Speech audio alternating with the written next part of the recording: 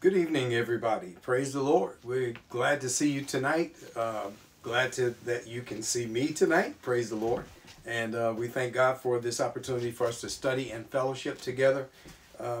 We still have time. If you just got the link, you can send the link to a friend, send the link out to a relative or somebody, loved one. That's your way of evangelizing, just sharing the word with someone. Saying inviting someone to come join me in my fellowship study of the Word. We're excited. We say welcome to Haskell Heights First Baptist Church. Otherwise, we nickname ourselves the Height. And we're excited about being in Bible study tonight. We thank God for His grace, His mercy, His peace. Thank Camille for the powerful prayer tonight. We bless God for our prayer administrator. We thank God for those, our prayer warriors. It delights my heart that we are becoming a praying church. I know that that it's a sacrifice, and I know that it's a labor of love to ask you all to chime in. Don't worry about what you sound like. Don't worry about being on a big stage or anything like that. Just we're going to be recruiting more folks to get on the prayer line with us. So if you've not done the prayer line, please pray about it. Consider being a part of the prayer line. We're not in competition. The Lord takes every prayer of the righteous. They avail much, and He takes the prayers of the saints as sweet smelling savor. Amen. So don't be bashful. Don't be shy. Don't be alarmed or any such thing. Pray for 30 seconds, pray for 3 minutes, whatever is the case. We just really want a praying church. And it's important that we become a praying church simply because you need a praying home.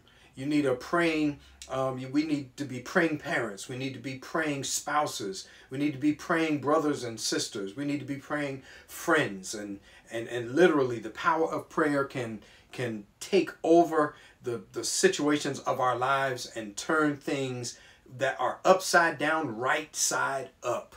So thank you for that. And for everyone who's visiting with us tonight, we say to you, thank you for taking your time out to visit with us here at Haskell Heights. There are a few announcements that we want to read for you tonight. The first of which is a great big wow hug and thank you so much for the anniversary service on Sunday. Was just was an encouragement, was really just filled with power, but more than that, filled with love. And we thank you for just being you. Sister Gail and I are just overwhelmed with the expressions of love, and our words really can't express our thanks and gratitude for all of your love, your encouragement, and all your generosity toward us. We thank you for just being you. Amen. And we bless God that the Lord would, as you continue, I hear you pray for increased anointing, that you would pray for the Lord to strengthen me, and as He strengthens me, I intend to strengthen this body. And so that means your homes will be strengthened. That means your faith will increase. That means your blessing will manifest. All of those things. Amen. And so we thank God for you today, and for what you've done for us, what you continue to do for us. Amen. Also want to remind you that Women's Day choir rehearsal is going to be held on Saturday, September 17th. Saturday, September 17th. I believe it's 11 o'clock. We'll make sure that we get that out, but it's going to be Saturday, September 17th for Women's Day choir rehearsal. For all of you who would not count it robbery to be a part of the Women's Day choir, please show up at the church in the sanctuary. They'll be rehearsing on Saturday. Children's Church is going to resume this coming Sunday, September 18th. So bring your children, your grandchildren down in the lower level, and so we're asking that you would avail yourselves to the Children's Church and the ministry being provided to our young people. Amen. We want them to grow in the fear and admonition of the Lord, and the only way for them to do that is for them to really sit under the Word. And so we thank God for our teachers. We ask that you would just really stretch hands and bless our teachers that are not only in school, but the teachers that are going to be sharing the spiritual wealth and knowledge with our young babies and with our young people, so that they can prosper and be in health even as their souls prosper. Amen. And so we ask God's blessing and anointing upon them. Women's Day weekend is arriving. It's going to be Friday, September 23rd. You're going to have an outdoor movie, weather permitting, outdoor movie night. Bring your own lawn chair and a friend, and join us at 7:30 for snacks, fellowship, and fun as we kick off the Women's Day weekend. Amen. So there's going to be an outdoor movie on the grounds of the church, and bring your chairs. If you don't want to bring a chair, we'll have chairs at the church, but if you want one that's comfortable, to be out there on the outside, and there will be snacks and fellowship right there on the outside. Amen. Women, the weather permitting, and I'm sure that if that has to turn into another a movie inside the sanctuary, then just we'll govern ourselves accordingly. But women, come out and be a part of Friday, September 23rd. Saturday, September 24th is going to be the final rehearsal for Women's Day Choir at 11 o'clock. And then Saturday, the 24th at 11, come please, they're asking to please join them for the choir rehearsal this Saturday, and then 1 week following at 11 o'clock. Then Sunday, September 25th is going to be Women's Day. The theme is We're in This Together. We're in this together. Our speaker will be Minister Donna Davis with a powerful word from the Lord. So we're asking that the women come, invite your friends, come and call all of your brothers and sisters in the body and say, come on, let's come together so that we can be together and worship on that day. Amen. We're asking that you would just take time and be in prayer for those who are infirmed or afflicted, those who are having medical challenges, those who are suffering through medical situations right now, sickness, ailments, any kind, coronavirus, whatever, any other kind of viral or bacterial infection, blood disorder, mental challenges, whatever be the case, emotional distress, whatever. We want to come and stand in the gap for our brothers and sisters right now, and ask that you would please just take a moment and ask God's favor over their bodies, over their minds, over their hearts, over their blood, over everything. We pour out the power of God upon the people of God, so that they might receive the healing that Jesus Christ died to afford for us. Amen. By his stripes we are healed in the name of Jesus. And so we're asking that you would help us stand in agreement for all of our brothers and sisters who may be battling any kind of illness, ailment, or sickness right now, and we command it to leave in Jesus' name, and to yield the vessel according to God's original intent and design. Amen. That's our authority, and we establish that as our privilege. We're not trying to do hocus pocus. We're not doing magic. We're just really coming into agreement with what we know God desires for us, is to be in health and prosper as our souls prosper. Amen. All right, birthdays today. Sister Almeda Carter, and Sister Rosa Mae Wilson, and Sister Crescenda Lemon.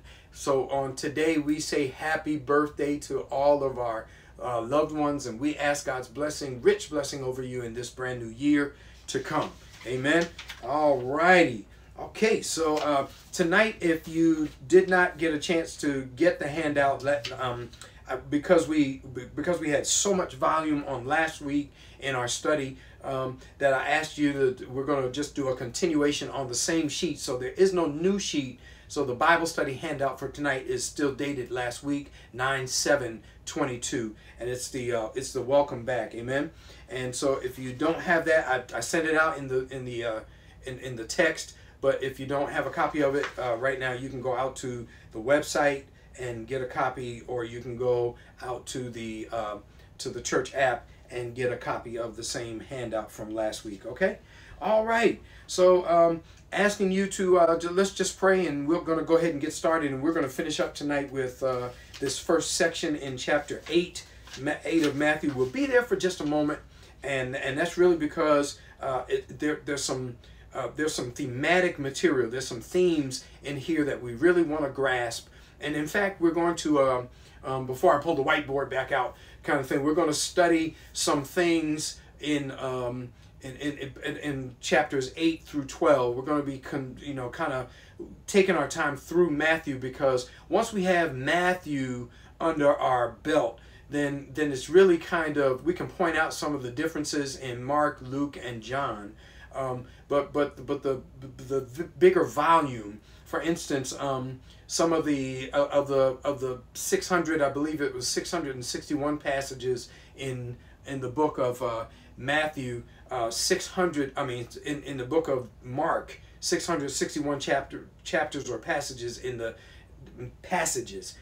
the book of Mark. Let me slow down. And 600 of those are duplicated in Matthew.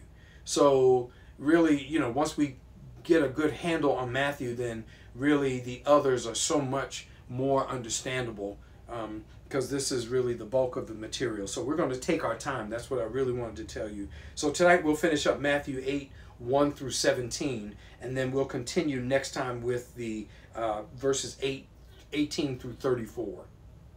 Okay, then we'll move on from out there. Now, just for a note of context, that remember, we were saying that as we got into Matthew, we look at Matthew. We got the genealogy, chapter 1. You got you got the announcement of the birth, and the baptism. You got the wilderness experience, and then we got the Sermon on the Mount that comes to us from chapters 5 through 7, and then we get to chapter 8 where ministry just starts and begins with Jesus. And so I like to coin the Sermon on the Mount as the disciples' kind of orientation program. They are given an overview of what work Jesus is getting ready to introduce them to. And so by the time we get to chapter 8 in Matthew, he has pushed them right out into the very work that he has taught them so much about. That they're going to have to take all those kind of textbook principles that he taught them on the Sermon on the Mount and use them in real life scenarios and real life situations. And what's good about it for us is that we come to know the Word, and it's our responsibility to use the Word in our real life scenarios. Just like the disciples of old, we are disciples in this new age. In this new time. I don't like to use the word new age, because that really kind of means something else as far as biblical language is concerned. But in this new time that we live in, that the disciples of old experienced Jesus, and we likewise, as we go through the Word, we experience him in this new context. But we are still yet disciples, walking with Jesus through the passages of the Scripture, and reacting and learning and increasing and understanding and getting the principles in us so that we can be effective for this kingdom building assignment. All right. So if you don't have the handout for tonight, then we're going to ask you to please turn with us to Matthew chapter 8, and we looked at verse 1 through about verse 4 on last week is where we left off, and we know that as we left off from last week, we were talking about how the Bible is really centered in on Jesus. So now we're in the Gospels, and so Jesus was coming, the promise of his coming in the Old Testament. Jesus has arrived, right? And then Jesus is coming again in the last part of the New Testament. But the Gospels specifically really talk about Jesus arrived, he's on the scene, and so now we get to know who he is, and that's what the disciples are experiencing. Amen. So I'm going to start again just from verse 1 in chapter 8, so that we can do some review and give some context from here. Now, and I'll make some comments. So if you got a notebook, or if you can write down on somewhere, or whatever it is that you would like to do, I want you to just kind of grasp some of this so that we can put this into a real life scenario for ourselves tonight. All right. So he starts off in his ministry when he walks the street ministry, or the ministry of Jesus now on the earth situation here. chapter 1 says, large crowds followed Jesus as he came down the mountainside. So when large crowds are following him, we know that this is no longer the period of obscurity where nobody knows anything about him, but this is now the period of popularity, right? Where people are hearing about all the miraculous things. They are starting to get to know him. The book of John is going to talk about that if we were to even try to catalog all the things that he did, that the volumes on earth would not be enough to contain the works that Jesus actually did, right? And so what we're seeing in Matthew, Mark, Luke, and John is really just a subset of other things, of all the things that he did. And we know that the Word, what God left and preserved for us in the Word, in the Bible, is what he wants us to have for now, so that it can impact us properly to be able to do the work he's called us to do. So large crowds followed Jesus as he came down the mountainside. Verse 2 says this, as suddenly a man with leprosy approached him and knelt before him. We talked about this, that this man must have had a sense that, listen, this Jesus can help me. Amen. Have you ever gotten to the place where you recognize that, you know what, I don't know how to handle this myself. I'm going to take it to the Lord. I'm going to take my situation, my concern to the Lord, because I believe he can help me. That's where this man was. And he said, Lord, the man said, if you are willing, look at this. If you are willing, you can heal me and make me clean. That's really, there goes the whole principle right there. He says, you know, Lord, if you're willing, I know this about you. I've heard this, that you can make me clean, but I just need to know if you're willing to do it. Now, the powerful part for us is that he says, look what he says in the word. He said, Jesus reached out to him and touched him and said, I am willing. You remember we talked about this? He touched him because these were the untouchables. He was a leper.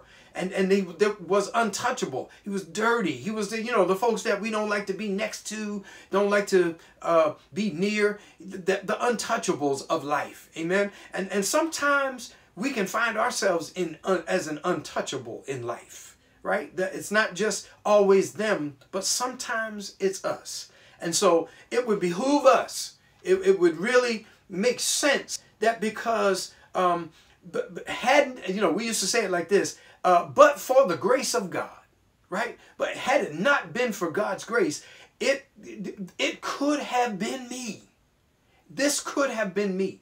And so when you see someone down and out, it's important that we don't just kind of push them down, further down than where they are. We are the lifters of men and women's heads. We are the ones who will provide the encouragement. Jesus touched him. He said, I am willing. What's powerful about that for me is that by a principle, we can understand this about Jesus, is that he said, I know you can heal me, but I just need to know if you're willing to heal me. And so Jesus says, I'm willing. He does not want us to be sick.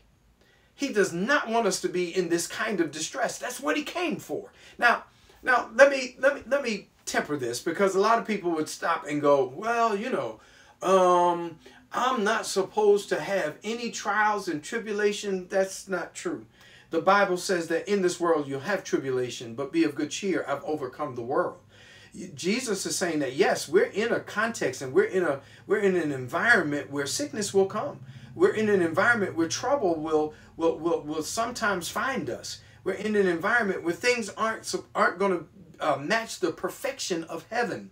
But he says, but I've overcome the world. And so what you're seeing here is a demonstration of his desire for us. That he says, I am willing, be healed. And so that's all he said, be healed. So the word is the agent, is the power to turn medical situations around. Man, it's a surgical instrument. And instantly the leprosy disappeared. Verse 4, then Jesus said to him, don't tell anyone about this. Instead, we'll talk about that, especially next week or the week after. We'll really kind of hone in, when we get to chapter 9, hone in on don't tell anybody about this, because that's a particular thing we need to pay attention, where Jesus is saying it's not time yet. Kind of don't tell anyone about this. Instead, go to the priest and let him examine you. and take along an offering, the offering required in the law of Moses for those who have been healed of leprosy. This will be a, look at this, public testimony. What he's done for you. What has he done for you? There goes the idea of testimony. This is going to be your public testimony. That you can say that he touched me, and every one of us has a testimony of how God has delivered us from danger, from he's delivered us from our own situations of distress. I'm looking for words there, so I don't want to be offensive, but delivered us from sinful lifestyles that would have consumed us had it not been for his grace. Wow. Has delivered us. And so he is a deliverer. He said, but this will be a public testimony that you have been cleansed. Now, jump down to verse 5. When Jesus returned to Capernaum, so again, he's out, and we're going to do, I'm going to give you a map of where Jesus went, because Jesus in his travels, you know, he's born in Bethlehem, way down here in Israel, but then he actually lives in Nazareth, up in Galilee. Way up there, and Capernaum is in the Galilee area, right? So he says, so he returned to Capernaum. A Roman officer, look at this, somebody circled this, a Roman officer came and pleaded with him. Doesn't that just kind of shake you? That this wasn't just about the disciples, this wasn't just for the Jews, but this is a Roman officer. This is somebody who belongs to the very group of people who nailed him to the cross, right? You know what I'm talking about. A Roman officer. Before we get to all of that, this was not part of the religious establishment, but this is a Roman officer, not just a Gentile, but an officer or part of the legislature that is against this kind of power. This guy shows up. This Roman officer came and pleaded with him. And he said, Lord, my young servant lies in bed, paralyzed and in terrible pain. We have got to stop there and just say, you know, he brought his cares to Jesus. He brought his problems and said, Jesus, he's basically saying just what the leper says. I know you can do something about this. I know you can. I know you can. Can y'all say that right now about something that's going on in your life? Can you just take from Bible study tonight and just say, like these 2 episodes here, and just say, God, I know you can. I know you can. That's not my question. I don't disbelieve that you can. Now, a lot of us, you know, most of us would never doubt that God is able. But there's something else. And he says, the leper says, but are you willing? And Jesus takes away that whole situation. He says, yes, I'm willing. So this one comes and says, my young servant lies in bed, paralyzed and in terrible pain. Jesus says to him, I will come and heal him. Now look what happens next. Verse 8, but the officer said, Lord, I am not worthy to have you come into my home. Just say the word. And from where you are, my God, just say the word from where you are. Just say the word from where you are. Y'all getting that? That you don't even have to go to the place where the trouble is. That there's something that this Roman officer recognizes about Jesus, that you can just say the word from where you are. Now, this is the New Living Translation, and so that, you know, we can get some of the imagery. But he says, just say the word from where you are, and my servant will be healed. He says, listen, I don't doubt that you don't even have to come into my home. In fact, I'm not even worthy of you coming into my home. He has done what most folks are in need of today. He basically has said that's part of the prayer of salvation, is to recognize that I am a sinner and I need to be saved by grace. You can't desire or even request or ask for salvation if you don't believe you're a sinner. And so he says, I'm not worthy for you to come to my house, but just say the word And look what he says. Because I know this, verse 9, he says, I know this because I am under authority of my superior officers, and I have authority over my soldiers. I only need to say, go, and they go, or come, and they come. And if I say to my slaves, do this, they do it. So this Roman officer says, hey, listen, I'm able to, this is big stuff, because he's able to take of the situation of the world that he lives in and use it to make sense about how things work in heaven.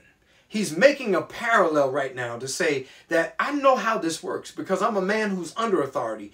The ones who have authority over me, if they say something to me, I must do it. And if I have positions of authority over yet other people, and all I got to do is say to them, come, and they come, or go, and they go. I know how this works.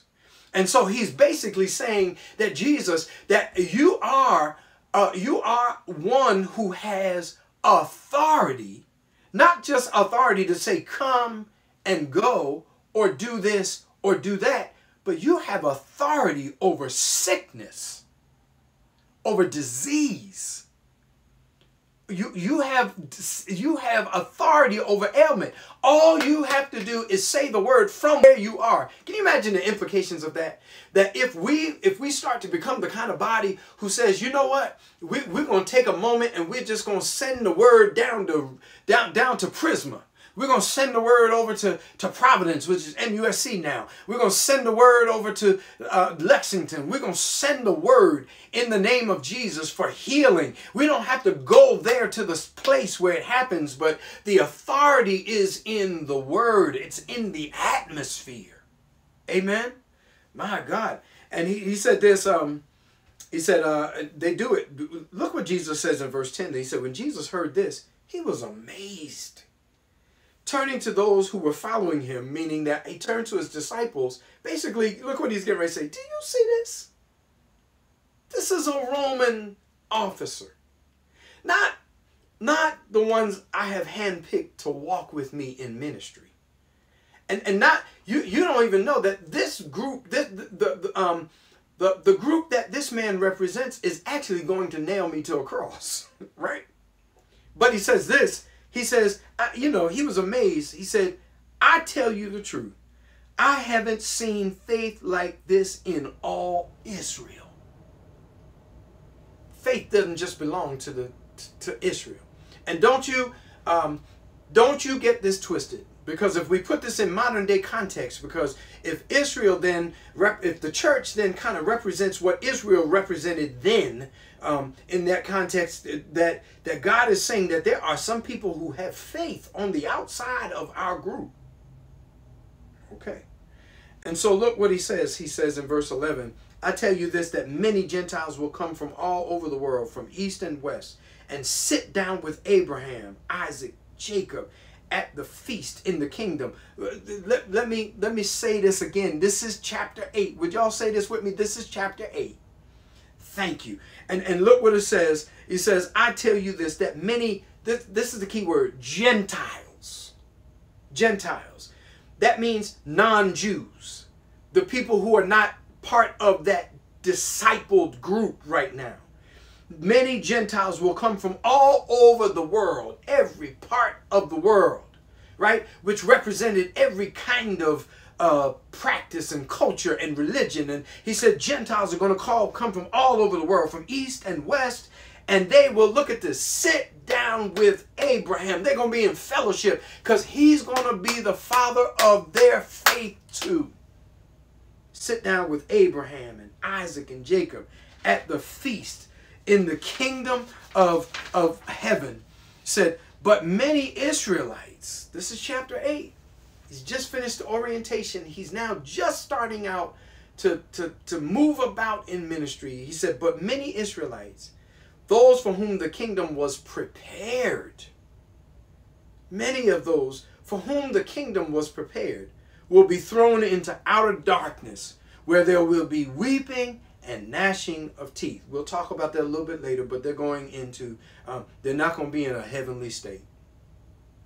They're not going to be in the blissful pleasures of heaven. That he said, but Israelites, for those whom the kingdom was prepared, he said they won't get there, but there'll be many Gentiles, the ones you reject, the ones they reject.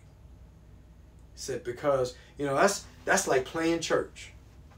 That's like playing church. That's like that's like the church actually, you know, that there will be folks who you would not normally assume would make it in to the kingdom, but they'll be there, and there'll be some folks that you would have expected would make it in because they were the regular church goers. They were the regular, but their hearts weren't right.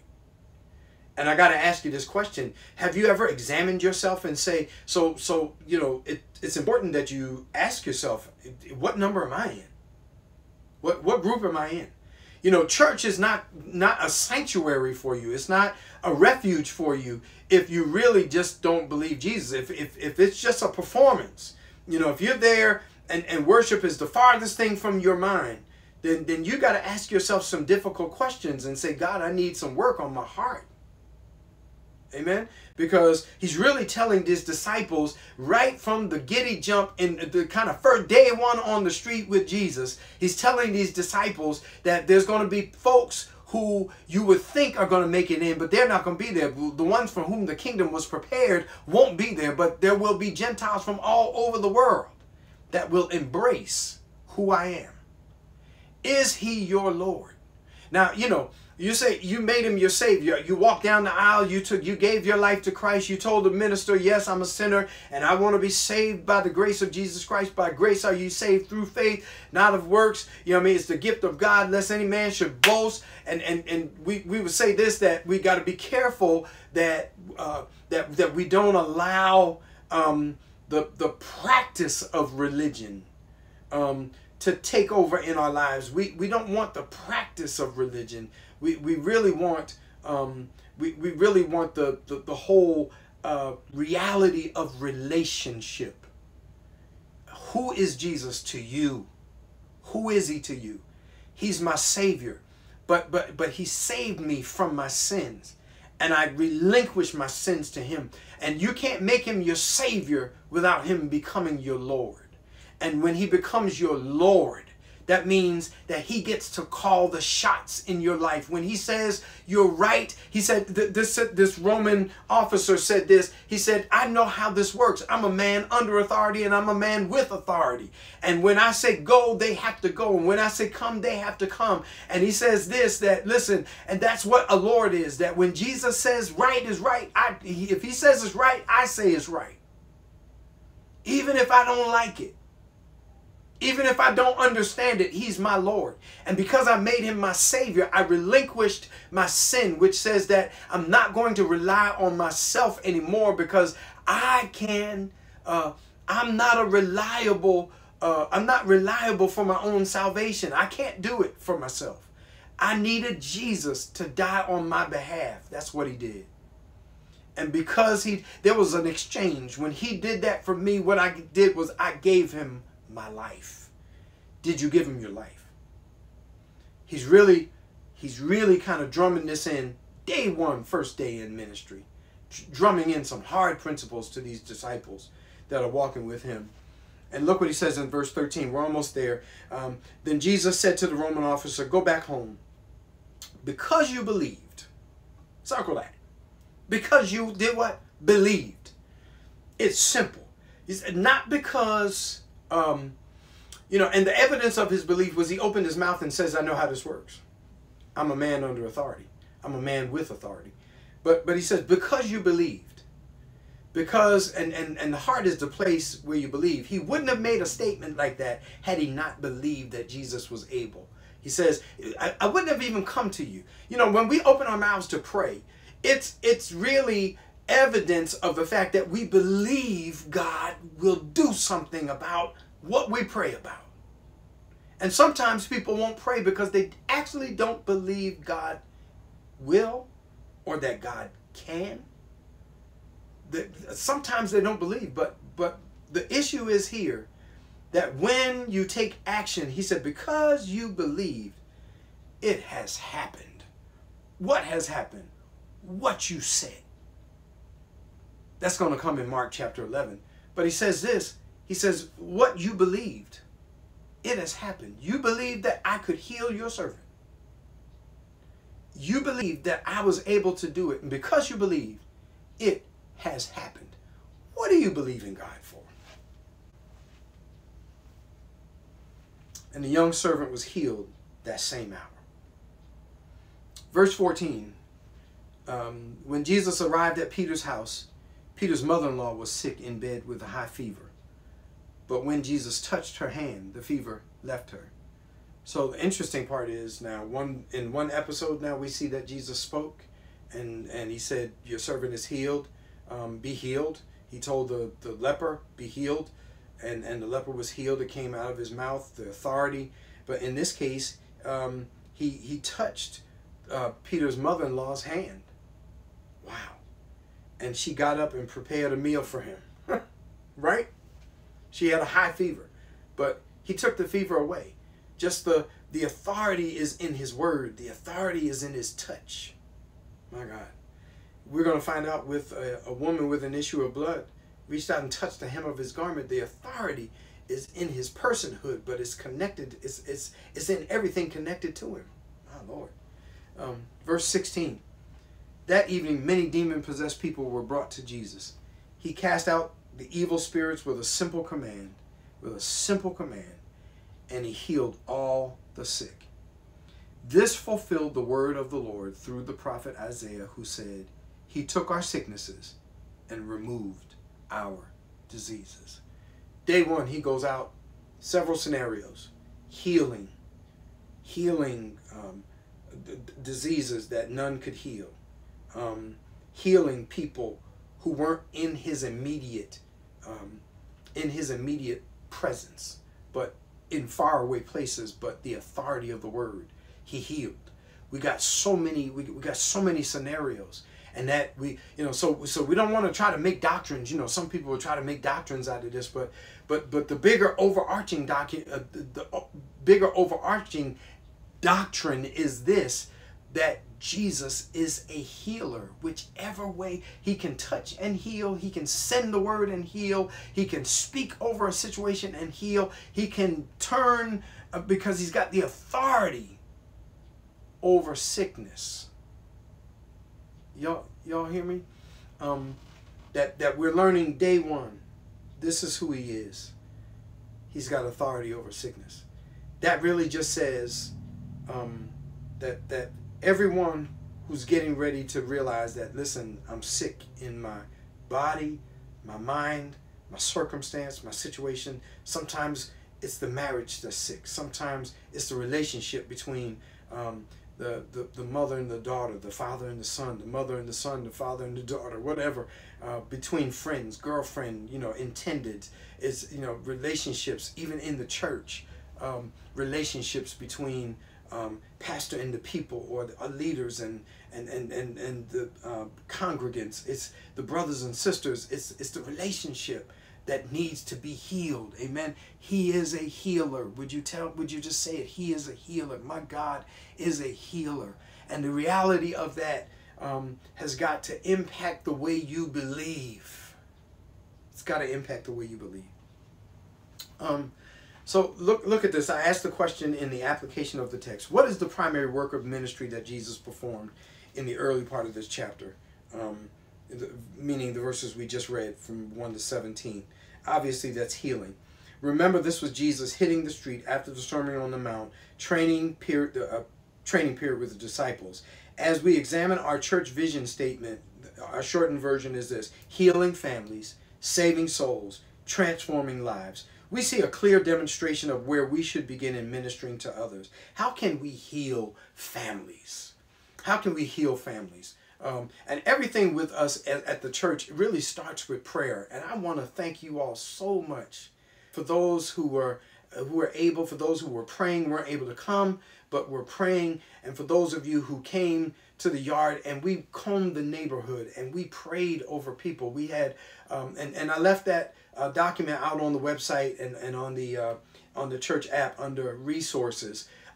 you can get a copy of that prayer guide and still just continue to pray that for the people in this community. Let's do the work of ministry. It starts with us doing what we see our master doing here. That we don't have to knock on the door and be in the house for us to speak the word of healing, but we can speak the word of healing over someone who is away from us. Let's do that. Get the prayer guide, download it. Just read one of those prayers and say, God, I speak this prayer. I pray you make this happen for all the inhabitants on Eli Street, on Blue Ridge Terrace, on Boston Street, on Way Street, on Bon Air Drive. Just, call out a street. You may not know the residents, Flamingo, Pelican, all over. Take the map, go street by street, and just say this: God, I speak this prayer right here for this. I go to the school and say, God, I speak this prayer for the school, for the teachers, the administrators. The prayers are outlined there for you, and so we're asking that you would just be faithful and diligent to do that for us. Would you do it? Look at that. And so when we do this, when we say healing families, in order to save souls, people don't want to hear. People don't want to know how much you know until they know how much you care. And so healing families starts with our prayer work, so that the Lord would give us an opportunity maybe to bring some measure of healing to a situation in someone's home, to maybe pray the prayer of healing over someone who is in a situation of affliction, right? And so as we heal families, and families means father, mother, sister, boy, son, daughter, everyone in the family structure. But we want to pray for that, healing families, and not just the individual units, but how about healing the entire family? Because some families are so broken because of situations and generational patterns and curses and situations that happen, that the families are shattered and scattered. And we want to be the agents that say, God, that we speak like this leper that says, God, I know you can do this. Will you do that? Will you say, God, you know what? I don't know how you do it, but I know you can. And tonight after the lesson, and I know you're willing. I know you're able, and I know you're willing. And so would you then take the ball and run from there and say, God, you're willing, and you want these people whole. You want them healed. We heal families, and as we heal families, we get an opportunity to witness to them about the power that we prayed from, the source of the power that we prayed from. That's saving souls. When we witness, just planting a seed. You don't have to be the one to get the actual soul to confess.